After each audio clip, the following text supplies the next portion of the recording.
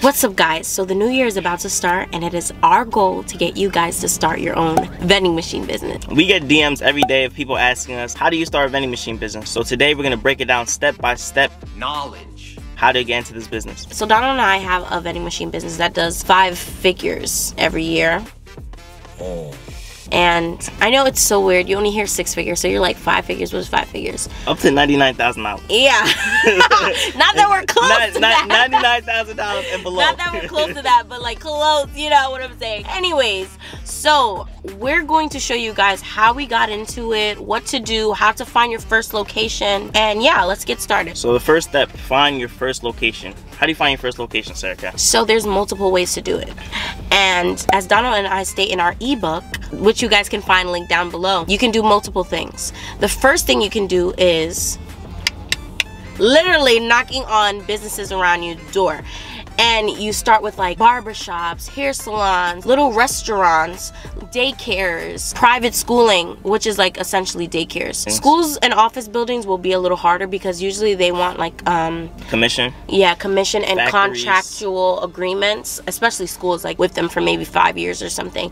But if you start with these little businesses around your area, ask your parents where they work. Hey mom, at your job, do you guys have a vending machine? Oh, could you talk to your employer and see if I can get, like, that's how you start. That's the first way. The second way is to go on Facebook Marketplace and look for vending machine locations that are being sold. So you look for vending machines that are being sold on location. Let me tell you, this is a double whammy. This is what you need to look out for. Usually they're on Facebook Marketplace or offer up for like a week and that's it, because people are fiending to get these. So explain, what is a vending machine being sold on location? So a vending machine being sold on location is just a vending machine that has a location already, like it's already on the location, so no moving involved. Because vending machines are heavy. Like if you can see me and say, if you ever watch our like other videos, we were moving a vending machine up the stairs. It took us forever, putting it in the truck, sliding it in. So if it's already on location, no moving involved. But the only setback, when you buy a vending machine on location, you have to think, why would someone be selling a vending machine on location? Usually people that sell vending machines on locations, they're usually losing money on their locations. So then they sell it to you guys at a loss. So you have to make sure that you're looking out for that. We bought 3 locations all at once because there was a man who was selling his vending machine business and he had like over 50 locations. 50 locations, and we were like, oh my gosh, let's see if we can just buy 3 from him. And he gave us a list of where the locations were, and Donald was able to pick out the ones he wanted. Like, this was God, guys. Like, this was a supernatural opportunity for us that we were able to get these 3 locations all at once, and we paid $3,500. $3,500. 8 guys, vending machines. The way this was a steal. This was a steal, like, remarkable. This was a remarkable steal. Like, $3,000. Usually people sell 1 location. We got 3 for the price of 1. What? Guys, insane. For context, we bought our first vending machine location. These 2 vending machines on the screen, we bought for $3,000. So the fact that we was able to get 8 vending machines, 3 locations for $3,500 was crazy. If you break that down, if you do $3,500, you divide that by 3, that's $1,166 for every single location. Some of the vending machines that we got from those locations cost about like $1,000. That was crazy. So if we were just to sell those vending machines, we probably would have made all the money that we spent already. So usually what I do, I type in vending machine location for sale. Okay, so when you guys scroll down, you're gonna see like a bunch of vending machines. Like when you look at something like this is basically someone that's trying to get vending machines to companies, like trying to sell their vending machines to companies. Let me see, right here, 1,700. This guy's just selling their vending machines, so I wouldn't buy this. Let's see. Look at that. It was at $450 for oh yeah, this is ATM location. Ooh, 450. I might text this guy actually. But let me see. So usually I check every single day. Sometimes you find some vending machines on location. I did see one this morning when I was looking. So look, so this location, I actually messaged this guy. I wanted to buy this vending machine, but the guy was giving me like a hard time. I told him $500. This vending machine, he's selling this vending machine. It's a Dixie Narco vending machine. He's selling it with the location, but the vending machine only makes $1,000 a year.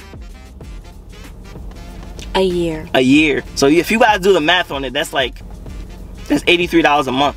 That's ridiculous. That's ridiculous. So I told him $500 from the vending machine, but of course he told me no. So what I usually do, I usually wait like a few weeks for these people, and then I'm gonna come back and tell them like, oh, $400. Like that's what I'm gonna do when he texts me again, like, oh, do you want to buy it? So this is an example. Read the description. This vending machine has been low volume, $1,000 annually, Staten Island collision shop, several years, boom, boom, boom, boom. Ideal purchase for $850, blah, blah, blah, blah. So this is basically a vending machine location. What else? This is also a vending machine location too, 4,500. So what we do when we're trying to find a vending machine on location, we take the sales price, so what the people are selling it at, and we divide it by 10. And whatever that number is, we try to make sure that that's what the vending machine is doing every single month. So if a vending machine is sales price that they're selling the vending machine and the location for $4,000, it needs to be making $400 a month. That's average, like $400 a month. That's how we will buy it. Lowball. Don't be afraid to lowball. They're selling for a reason, guys. Don't be afraid to lowball. See, this is a location. This is a very nice location. Credit card readers, Dixie narco machines, AP snack machine. This is a very nice location. But I wouldn't buy it for $4,500. But it's all the way in. Yeah, I wouldn't buy. Yeah, we wouldn't buy it for $4,500. This is all the way in Virginia too, so it's out of our reach. But anyway, if you're in Virginia, guys, hit this lady up. This is probably the last location. I did text this lady actually. If you guys want to see the conversation, I asked her how much does the vending machine do every month, but she never replied to me, so that's probably like a done deal. I'll probably pay like $2,000 for this location if we were paying. You would lowball at $2,000, and then they'll probably be like, "Oh no, I'll go $3,000." I'll go $3,000. And then you'll do like $250, and you just go back and be ready to negotiate, because these people are gonna negotiate with. Okay, guys, so now let's move on to step number 2. After you find your location, let's say you don't have the vending machine, you find the location, you cold call all these different businesses, and you finally get someone that says yes. The next step is finding the vending machine. On average, Sarahkay, how much should you spend for a used vending machine? I would say starting at $400 to $700 for a used vending machine. But if you're getting it from a warehouse, like a company that sells used vending machines, and they're providing you with renovation, cleaning, making sure everything's working, then I would be like, okay, I would pay $1,000 for this, because they're providing a full package service, and I know I'm purchasing this and I know it's gonna work. I would pay like $1,000 and up to $2,000 for like one from a warehouse. But if you're just buying it on Facebook Marketplace from some random person who's not gonna guarantee anything, yeah, $400 to $700 definitely. Me and Sarahkay, we bought this vending machine for $500. We bought this vending machine right here for $600. So we just told you guys 2 ways. So whether you could buy it on Facebook Marketplace, offer up in Craigslist for like an individual seller, or you could go to a vending machine warehouse. Vending machine warehouse, they're usually like refurbished machines that these people get in bulk, and then they sell it to you at a discounted price. Usually it starts from like $1,000 and up when it comes to these vending machines. But to be honest with you, the warehouses, they're about their business. But when you're buying it off of Facebook Marketplace and stuff, like, we can give you story after story about the things we've witnessed. Like, it's insane. Like going to this guy's house, he's not even there, he's on the phone with Donald. We pick it up, we load it into the car, we get back to the garage, and we can't close the door to the vending machine. And he's like, oh, there's a special way to close the door. You have to get a piece of cardboard, do this, screw it, then twist it. And we're like, are you kidding? You sold us a vending machine which door cannot be closed? Are you kidding? So the next thing we're going to tell you is how do you inspect these vending machines. So first, you have your location. Someone said yes to you. That could be a barber shop, an office building, a factory, whatever it is. Next, you have the vending machine off Facebook Marketplace, or you're going to the warehouse. I suggest Facebook Marketplace at first. If you could guarantee that the location is a good location, start with the warehouse. But if you're getting like a right location, find it on Facebook Marketplace, offer up or Craigslist. So now you have this machine. How do you inspect this machine, Sarahkay? For a snack machine, how do you inspect it? So the most important thing when you're going to buy, you need to plug it in to see if it works. If they have no plugs, don't buy it. If they're saying, oh, we don't have a plug, oh, it's in my garage, how am I? Get an extension cord. Get an extension cord. Thanks. Plug it in. It needs to be plugged in, because that's the most important. Does it turn on? Because you'll be surprised these vending machines don't be turning on, or they're like a slow starter, like, and then like, oh my gosh, it needs to plug in. Even we were trying to sell a vending machine and we couldn't find an extension cord. We have these people waiting for an hour because y'all not leaving until y'all see that it can be plugged in, and it couldn't even be plugged in. That was such an embarrassing day. That was the first day we were trying to sell a vending machine. It was we just did not know what we were doing. Like, we were all over the place. But anyways, you need to make sure it can turn on, guys. Then, so I'll do the snack machine, you can do the drink machine. For a snack machine, you need to make sure it takes all the coins. From pennies, even though vending machines don't necessarily have to take pennies, from pennies, like, put every single coin in it, make sure it reads all the coins and that it pops up on the screen. Make sure that screen is working. You check the buttons, check every single button, And then this is the tedious part. You need to check the coils. Don't get a vending machine and the first row you check, and then there's like rows and some of the coils don't work. Check every single row, check every single coil, make sure everything is working. And I think that's pretty much it for a vending machine. Also check if it's like super dirty and gross. You don't want a really gross vending machine. Like why was it kept in this condition? Where was it previously that made it, like, you know, ask those types of questions. But make sure the coils work, make sure the buttons in the mainframe work, make sure the screen is working, and make sure the coins are working for the snack machine. You will not be able to get $1 and get change back if the coin mech isn't filled with coins. The machine is going to be like, I'm not able to give this person change, so I won't accept dollar bills, because I know if I take dollar bills I won't be able to give them change. So what they do is they say we're only taking coins, because they want to fill the coin mech up before it's able to take $1. I don't know if you guys are understanding that. Rewind the video, watch that part again. It will not take your dollar bills if the coin mech isn't filled enough to give you change, if that makes sense. We're gonna put the coin mech on the screen so you guys know what we're talking about. So you understand what we're talking about. So the drink machine, guys, drink machines are a little more complicated than the snack machines. So when you're going to check a drink machine, tell the owner 15 minutes before you're there, tell them to turn on the vending machine. Remember, like Sarahkay said, if they said they can't turn it on, or it's in the back of my truck, no deal. No deal. I'm not coming. Don't waste my time. We have to turn this junk on. I don't care if we have to go get a generator, attach it, put it in someone else's house. Like, we're going to make sure that this vending machine turns on.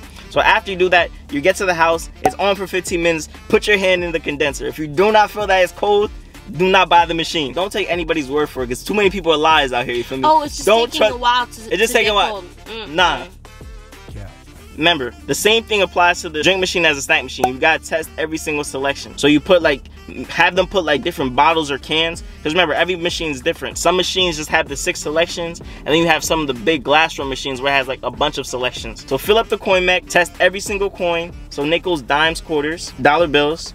And if you're getting back change, it works. The condenser is working. Stuff is rolling out the machine.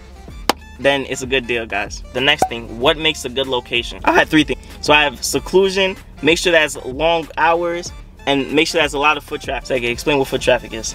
Okay, so foot traffic would be the amount of people that are walking in and out of the building. Like, how many people are there daily during the week? How many people are there daily during the weekend? We had a place that had a lot of foot traffic, and it was doing really good. And then we did a church, and we were like, oh, let's put it at a church because it has a lot of foot traffic. But the church isn't open except for Sundays, and then during the week only at night, and it's older people, and you know, children are usually the ones who are buying from vending machines. So it didn't necessarily have a lot of foot traffic, even though it had a lot of people in the building. There wasn't a lot of people walking in and out constantly. Like, Sunday's your best day. So this location that had more people, because it was a church, it didn't do better than the other location that had less people, but it had more foot traffic because it was like a beauty school or whatever. So it's really important to find a place that has good foot traffic. Okay, so long hours. Places like churches, office buildings, daycares, like, they're there for a very long time, so they're more likely to use your vending machine. Also, seclusion. Make sure that the vending machine, if there's a bunch of stores around the vending machine, people could always go to this store and this store and this store. Yeah, it's gonna be a lot of competition. It might, yeah. The first location we had, there was nothing next to it, like any food joints or anything. The closest thing was like Dunkin' Donuts, that was like a mile away. So we didn't have any competition. So if you needed a drink, you're like, oh, I'm gonna go over to that building because it's more convenient. Yeah. So make sure like you guys don't have a lot of competition and it's in a secluded area where there's not a lot of food spots or anything, because like, think about putting a vending machine in a restaurant. Are you kidding?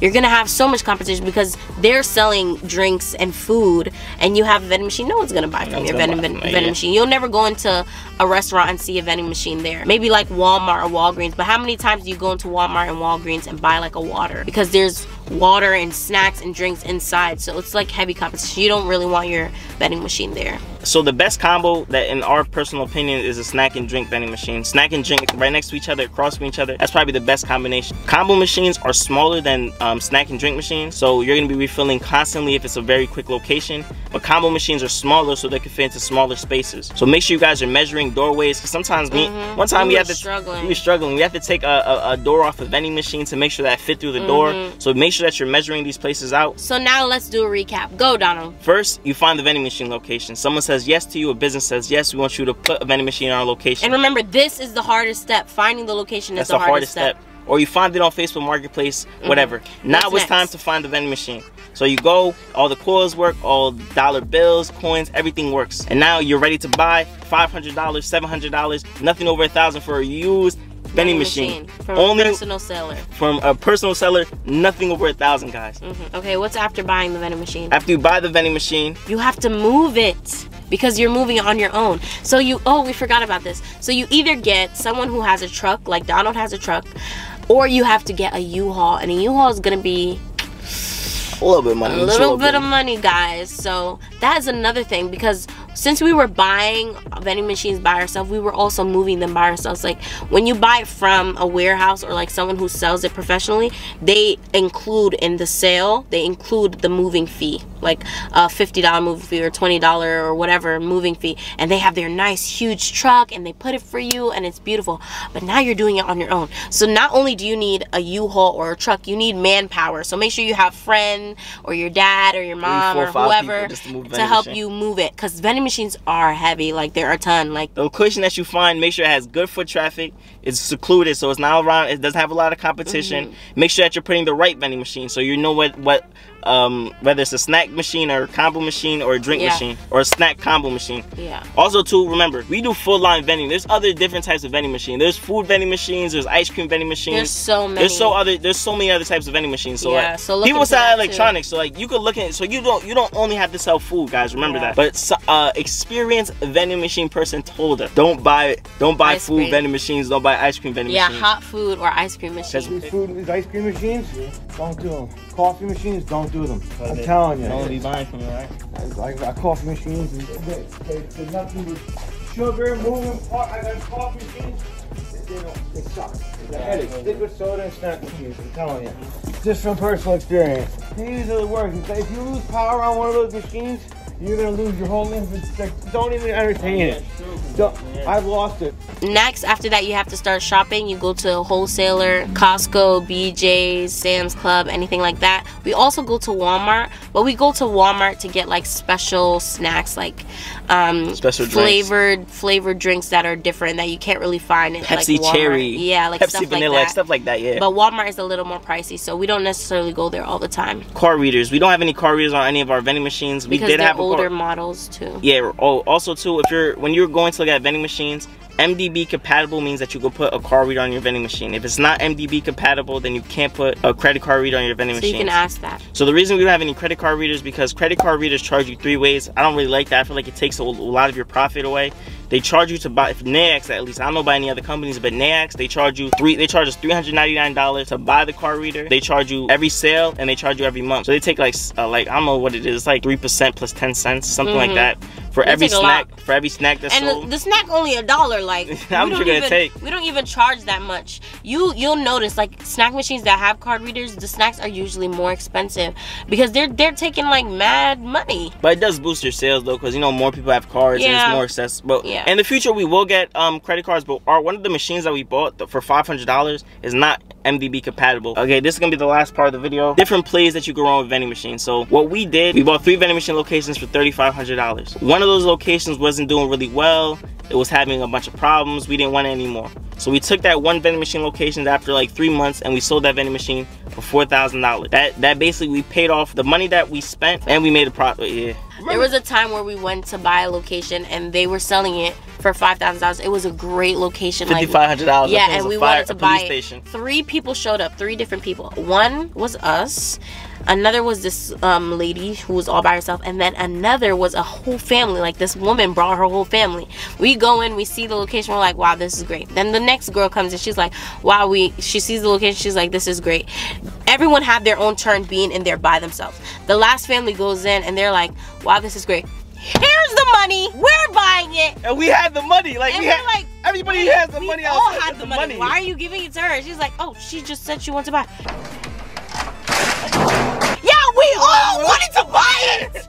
We all wanted to buy it. Like, I thought he was gonna do a bidding war or something. Like, yo, and he was 6,000. just like, I got it. She was the first one to talk or to say like, I'll buy it. But we all wanted to buy it. The other lady was mad. We were just trying to give everybody a chance to look at it. But it was just so weird. We should have done the same thing. We should have just been like, yo, we ready. Here the money. But we were like, oh, you guys want to take a look? Go ahead. Let's say that a location wants a vending machine, but they don't want your service. You can sell the vending machine to them. That's what I would do. Oh yeah. So let's say someone's like, oh, you dang. can sell the vending machines to the business owner and say like, I know you guys don't want to be serviced anymore, or like, we need to leave, but before we go and sell it to just some random person on Facebook Marketplace, we're gonna try and sell it to you guys. That's a plus too. Alright, so guys, two things. When you're buying vending machines, I didn't say this, but try to find, for drink machines, try to find Dixie Narco machines and Royal machines. For snack machines, try to find AP vending machines. Stay away from Sega machines. Sega, Sega. We did it. We made it through 2022. Not only with a vending machine business, but with an amazing support team from YouTube. Guys, we're this close to being monetized. We're so close, and we're just so thankful. Like, this has been a great year. We're at 2,000 subscribers. We're almost at 4,000 watch hours. Like, it just has been an amazing year, and I cannot believe the amount of support, the comments, all the beautiful stories you guys share in the comments. It's just been a lot, and we feel loved. We do. We really do. We really do feel loved. We just want to carry this support over to 2023, and we just want to have a great year. Like, it's going to be an amazing year. New locations, new businesses, more subscribers. We're going to be monetized. It's just going to be great. Great. Man, binge watch all the videos, guys. You feel me? Let it play on all your phones, all your laptops. If you made it to the end of this long video, give yourself a pat on the back. We love you guys. Donald, say you love them. I don't love y'all, bro. We love you guys, and last deuces of the year. Deuces.